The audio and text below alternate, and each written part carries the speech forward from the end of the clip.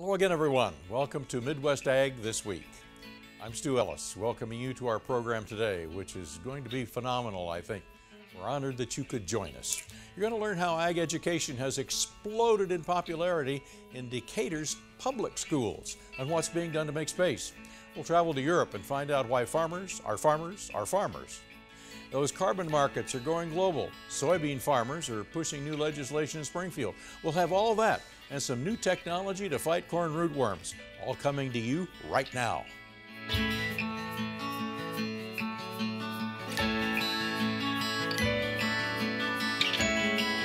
Welcome to Midwest Ag This Week with host Stu Ellis. Earthwork has begun on the first of its kind FFA Center south of Decatur. Philanthropist Howard Buffett's $9 million gift to the Andreas Ag Academy in the Decatur public schools will include physical structures, farmland, farm equipment, and a focal point for all FFA across central Illinois.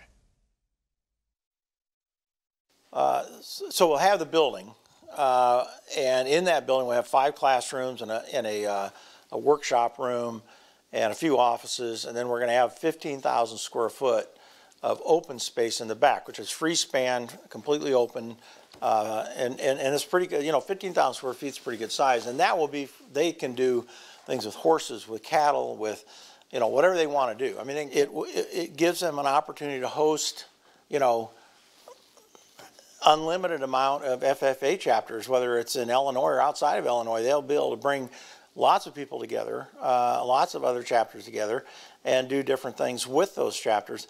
And I think it's, for me, the love I have for farming, it's probably the most fun thing I've done in Decatur. I mean, if you think about Decatur, this is the greatest ag story I know, because you went to an urban school, over 50% color and over 50% female, and you have 435 of these students. Next year they anticipate 500 involved in an agricultural program. Where has that ever happened before? Okay, so to me it's an incredible story, and it means that all of these students now get exposed to things they never thought about. And you've already, you know, we've got some of the stories of the kids who already went down to U of I. You know, they're ag science, ag marketing. You know, I don't expect any of them to figure out how they can go farm. I mean, you know, I don't see that, but I see hundreds of kids coming out of Decatur, Illinois, that are going to be able to go to a college and learn something about agriculture and have an agricultural career that they would never have had if we hadn't developed this program. And thank you to Howard Buffett for doing that. Well, it seems the challenges to American farmers are parallel to those of European farmers. At least that's what a delegation from Illinois Farm Bureau found out in a trip earlier this month to several European nations. But in the middle of the trip, the Ukraine conflict upended Europe's new trade policy. With the issues in Ukraine, that certainly came first, you know, front and center, if you will, in many of the discussions. But when you look at what were kind of the key takeaways, the thing that struck me as we talked about the 3 or 4 areas that we were over there to talk about, which was farm policy, environmental policy, trade, and the rural-urban divide, is, first of all, we heard repeatedly how much they envied organizations like Illinois Farm Bureau and our commodity organizations here in Illinois to have the opportunity and the ability to advocate and affect, whether it's legislation or regulation like we do. So I hope that, you know, the listeners and our members out there don't take that for granted. That's certainly a benefit that we enjoy in the U.S. The other thing that struck me was, you know, farmers are farmers are farmers, and their issues, their challenges, whether it's labor availability, the aging demographics of their farm community, environmental regulations, farm policy, just the challenges, if you will, of agricultural inputs right now, they mirror our same issues here in the United States. And so I'm of the opinion that if you let farmers really sit down and go farmer to farmer, we could solve an awful lot of these issues and find a way forward. But as we all know, that there's a lot of other factors that enter into that. So it was a different kind of trip for us this year, one that was very much not just focused on trade, but was really focused on a number of other things. The trade issue became suddenly, it turned around right when you were there. It really did. So obviously Europe is focused on food security. And when we went over to talk about the EU proposal of farm to fork, which is their environmental proposal to say we'll buy products from the U.S. if you cut back fertilizers 50% and pesticides and these sorts of things, all of a sudden it was, we're not sure we really want to worry about that right now. We want to make sure we have food. And understandably so. Again, it's a very serious situation, and it's right there on their borders, and they're going to be impacted by it first. Make sure we have food, yes. Not here, but everywhere. Yeah. And you're looking at weather maps that are concerning. That's right. We've got spots that are seeing rain where they don't necessarily need as much of it, and places that need the rain are still staying dry, and things are not warming up. So yeah, there's some issues there. There's some issues there. So here we are with our, first off though, with our soil temperatures, and they've actually kind of decreased a little bit here over the past week as some cooler air has worked its way into our area. Chance for precipitation will be going up though, we're thinking by mainly the middle of next week, with another large low pressure system that'll move across a majority of the Midwest, with a lot of us seeing upwards of 3/4 of an inch to maybe closer to 1.25 inches of rain. The thing is though, we're pretty much okay with our rain. A little bit was needed last week, which we already saw, but we'd like to see more of this rain from this next system be a bit farther more off to the west where they need it a bit more. But we do have the chance for some pretty mild temperatures to go along with these rain showers, and possibly even storms too, as a very robust low pressure system comes through. Would not be surprising if there will be a chance for some severe weather down in the southeast along the southern edge of the cold front when that passes on through. But that would again be for next week, starting mainly for us Tuesday going into Wednesday. You're going to see though that our temperatures are really going to be a bit cool here for the rest of the weekend and into early next week. The thing is though, there's going to be a boundary that does set up, and it's going to be right across a lot of the Midwest. So some of us are going to stay cool north of that front. Others are going to be quite warm into the 70s. But once that front does begin to push on up, we should all be looking to be a lot warmer. We're thinking on Wednesday that would be the case, where most of us would end up being pretty mild. But our 8 to 14 day outlook still trends cooler than normal for the first week of April. And in terms of our precipitation, it's about normal, with again the spots that you'd like to see with a little bit more in the way of some rain. Still not really seeing a lot of it. Our latest drought monitor does call for a lot of that extreme drought that you can still see across Texas and Oklahoma. A lot more of the Midwest is okay. Northwest Illinois, for example, is still a little dry, but again, the plains still very dry. The world needs our wheat because they're not going to get Russian and Ukrainian wheat. This is correct, and that's where it is. That's exactly where it is. We need to get some rain there. Global carbon, right after this. Welcome back to Midwest Ag This Week. Have you signed on to a carbon credit program? Question mark. Some farmers have, some farmers haven't. Maybe you're waiting to find out what your neighbor's doing. Indigo Ag made an initial wave in that pond, and Chief Strategy Officer Chris Harbert says he's expanding to other continents because of the demand from companies wanting carbon offsets. 2 years ago, we were out kind of beating the bushes and trying to find the first groups who would get excited about carbon credits, and the phone just rings off the hook. The demand for these credits is huge. I've said there's approximately 5 Earths worth of demand. If you took all the agriculture on Earth, we would need 5 Earths to meet the demand right now of the phone calls that are coming in. So I have great confidence for agriculture that there will be a market into the future for these credits, and it's worth farmers investing in learning about carbon and starting to get familiar with how to produce these credits. We're working on a number of pilots in Europe. We're working in India. And we're thinking about South America and the right ways to roll those out. One of the keys, we're really in the first few years of the U.S. We want to make sure we do the U.S. right and that we build the technology correctly before we make the mistakes in 3 places. We'll get things right here first. Had Ukraine been on your map? Ukraine, of course Ukraine had been on our map. So that's an unfortunate situation there for the people on the ground, and also a disruption in our ability to look at Ukraine. So are geopolitical events then, do they really cause a big setback in anything? That's really about the economics on that field for that farmer. So I don't worry about geopolitics affecting the long-term permanence of a practice, because that field is going to grow wheat. It's going to grow wheat next year and the year after. It doesn't really depend on who's in power there, as long as there's an economic incentive for that grower to do the right thing and adopt those new practices. Where it becomes a little challenging is in the startup of a program. Who do you speak to in the middle of a conflict? You can't. The Division of Agriculture isn't there in the office, so there's no way to get the programs off the ground. So it delays the start of programs in places like Ukraine, but it doesn't impact our ability to do business there long term and bring carbon credit programs to those growers. Fortunately, politics is a little bit easier in Springfield than it is over in Ukraine, because leaders of the Illinois Soybean Association converged on the state capitol Tuesday to lobby for their legislation that will boost the content of soybean oil in diesel fuel via a tax incentive. Board member Ron Kindred, who farms near Atlanta, is confident the legislation will pass.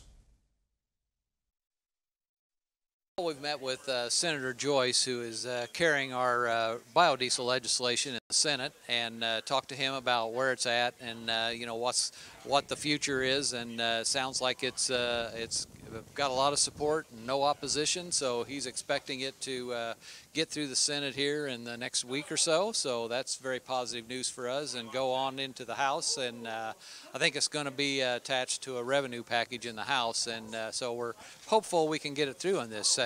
Legislative consultant Pete Probst says the content of the soybean oil and diesel will be graduated upward for the tax incentive to apply. Yeah, it's currently in Illinois, we're looking at a bill that's going to increase the blend requirement for the state sales tax incentive. And so right now we're at 11% B11. It allows you to get the 6.25% tax incentive basically reduced. And so this current bill is going to increase it to a 20% blend in the future. And Kindred says that level is environmentally advantageous. We're wanting to ramp up to a B20 blend because it just kind of makes sense, because there's you know, so much demand to improve the environment and the climate, and the B20 blend, the higher the biodiesel blend we have, the more impact it has on carbon reduction in the air. So it's going to clean up the air. It's going to create a little more demand for soybean oil. And it's all produced here in Illinois, so it's kind of a win-win-win the way we see it. And the petroleum marketers are getting behind it. We've even got our petroleum friends that they're neutral to even coming on supporting it a little bit more than, and that's a big shift. You know, we haven't had that in the past. We've always kind of butted heads, and if we can get together and protect the liquid fuel industry in the future, it's for the best of both of us. And more soybean oil in more soy diesel means more demand for soybeans. Sherm Newland's back there. He's nodding his head because he knows that means a boost for prices anyway, or supported for prices. Yeah, it absolutely does. So hopefully we can get that going and build upon that. Yeah, prices were higher today across the board. We had higher weekly closes, so that was good to see in most commodities. I mean, from corn to beans to crude to even gold. So that was good to see. But as you know, talking about bean demand, we had a flash sale today of 132,000 tons to China of old crop beans. So that was interesting. Then I also read a piece where they were going to release some of their reserves to the Chinese crushers because they're falling behind. And they've only been buying new crop beans, so the old crop purchase was that's out of trend anyway. Exactly. They usually buy most of the beans from South America at this point, but I mean they have been coming in and buying some sporadic old crop bean sales, so that's kind of building. And you know, like you said earlier, with what was going on with Ukraine, I mean we expect hopefully the exports to ramp up. Now we've got a big report coming out this next week, acreage report. A lot of guesses out there. Yes, there are a lot of guesses. We put out some numbers. We're probably going to be some of the lowest ones out there. I think the average trade guess is looking for 92 or so million acres of corn. We're under 90 at 89.7, and then we came in at 89.8, I believe, on beans, and then we upped our wheat acreage a little bit as well. So you're also having the quarterly grain stocks coming out, you know, so we'll see if there's any surprises in that mix.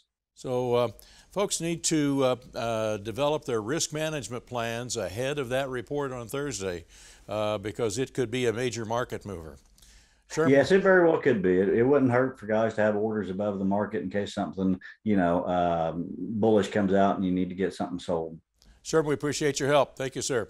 Sherman You Newland, bet. our market advisor. And we're going to be back with a visit to a farm equipment dealer here in a minute.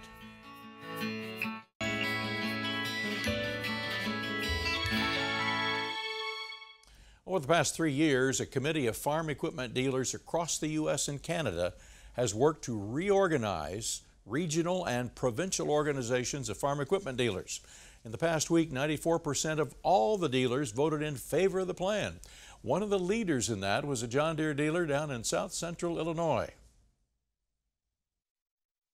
One of those building blocks in Illinois agriculture is the implement dealerships, not just in Illinois, but nationwide. And that's something we want to talk about today with Jared Noby of Seidenstricker Noby John Deere dealership in Flora, because you are one of the ones on a national and international committee that really gave some new reorganization to all of the implement dealerships across the country and Canada. Yeah, we started the committee probably about in 2018 to decide what is the best way to move forward. And the group originally started off with about 14 dealers in the room. That when we ended up with a core group of 12 dealers that were really trying to sit down and say, what does the future of the dealer association organization look like for dealers going forward? Why is that important? I don't think farmers may not really realize that you've got an organization yourself. Yeah, so the dealer association is important and it's very similar to the Farm Bureau. We need a group to advocate on behalf of us as dealerships, so that we can collectively as dealers get behind a good game plan on legislative affairs, manufacturers' relations, and just our relationship with our customers in general to make that better. Okay, so really all the way up and down from manufacturers through customers. But you also mentioned legislative affairs. Yep. Where do you get involved with state legislatures? So there's a couple of things that we've really tried to do over the last couple of years. I'll talk through. One is task force development. One of the significant challenges that we have in the dealership is finding really good young technicians or technicians of any age to continue to work and support our customers. And so working with the legislator to develop programs, tuition credits, making sure that our trade schools are well funded so that we can continue to develop really good young people in our organizations. The other one that we work with quite a bit is on right to repair, and I think right to repair has gotten a little bit of a stigma. We as dealers want to be very clear and work together to let everybody know and our customers know that we absolutely support our customers' right to repair their own equipment. We want to have the tools. We want to have the tools, everything out there to be able that they can do that themselves. What we're concerned about is really just our right to modify. So taking an engine that's marked for 250 horsepower and taking it up to 280. So we got to be careful with that and making sure that we work together with the farm bureaus to be very careful what that legislation does. Well, some interesting times as far as agriculture, and it carries over to the associations of all the farm equipment dealers.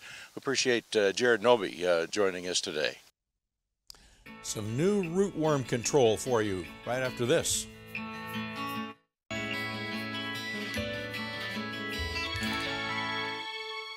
Let's talk about corn rootworms with U of I rootworm specialist Joe Spencer.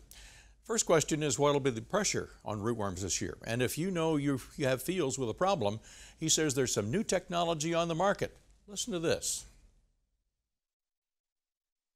Here in the central part of the state, we've had lower populations, less of a potential for rootworm problems, but it all sort of depends on how the weather is in late May and June. If we have saturated soil conditions, that will really do a number on the rootworm populations, whether they're large or small. So I've got my fingers crossed. We'll see what happens. The new RANI technology is being pyramided with BT traits. This is something new. We haven't had two unique modes of action out on the market to control rootworms for a long while now. It's not bulletproof, and for everyone to get the sort of the best value out of this, we need to be careful when we use it and restrict its use to fields where we know we have a rootworm problem. Otherwise, we can select for resistance unnecessarily. So restrict to use where we know we've got a problem. Should farmers, how are farmers going to know, or did that require them to put up yellow sticky traps last year? Yeah, growers should be, monitoring their fields to know what sort of pest levels they have. Growers who've had problems with BT resistance in the past, these are growers for whom the RNAi BT pyramids are probably going to work best. Ideally, we want growers to be monitoring, looking at their fields and keeping an eye out for their problems, which would involve sticky trap monitoring, which they could begin this year for next year. Is there going to be a sufficient amount of this type of seed available on the market this year? From everything that I've heard visiting with people from the technology providers, there's going to be seed. It's not going to be enough for everybody to have the RNAi BT pyramided hybrids this year. If you use some of that RNAi seed corn to fight rootworm issues, let me know. We'll follow its progress with you through the growing season. Well, that concludes this edition of Midwest Ag This Week. We hope you benefited from some of the information that you've seen and heard, and hope you'll share it with your farming colleagues. On behalf of the Midwest Ag team, we invite you to join us again this time next week. I'm Stu Ellis, reminding you to be safe everywhere around the farm.